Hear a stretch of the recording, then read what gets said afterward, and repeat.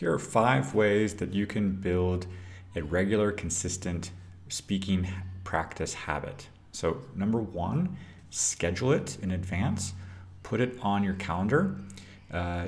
Aim to do that earlier in the day rather than later so that you have more energy and you feel fresh. Also prepare any materials that you need in advance, have that ready to go. For example, a dictionary, a notepad, have maybe a method book or something that has some vocabulary that you want to practice. So have those things ready to go so you don't have any excuses. Number 2, try to link or chain or stack this habit on top of something that you're already doing on a regular basis every day, such as your breakfast, taking a shower, washing dishes, doing some exercise. You're more likely to follow through with this speaking practice if you can link it to something else. So that requires a minimal effort and you just follow through with that energy, and you can link several actions all together, one after another.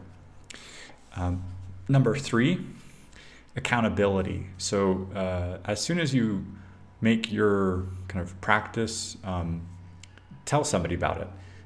Check in with a friend, send a message on like WhatsApp or Facebook, give each other kind of a virtual high five and just encourage each other, support each other. So if you can find somebody who's also has a similar goal, that can help motivate both of you.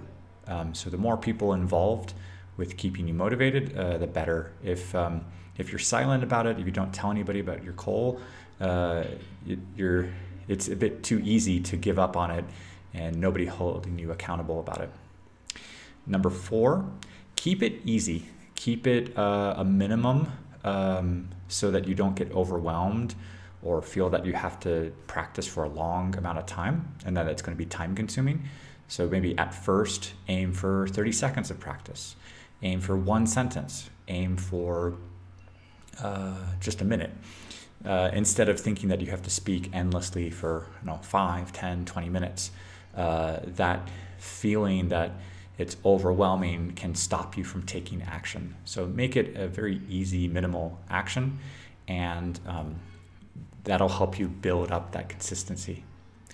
And finally, number 5, avoid perfectionism. It's very tempting to want to get everything right, get everything perfect, but that usually slows things down. That creates a lot of obstacles related to it's not ready yet, I'm not ready yet, it's not perfect, I can't, I don't want to do this. So avoid those thoughts because those will kill consistency, but consistency is really essential for developing a daily habit. And the more consistent you will be over time, the improvements will take place. You'll get better over time, but you need to put into place that daily habit as much as possible. So hopefully this has helped you. So once again, that's scheduling this in advance, getting things ready, prepared with that. This is also linking it, stacking it with other actions that you're already doing so that you have a minimal effort to follow through with these actions before you get distracted. 3, talk about this with other people, get accountability, partners that you can check in with. Make it easy, make it a minimum effort that doesn't require too much. And finally, avoid perfectionism because that will kill your consistency.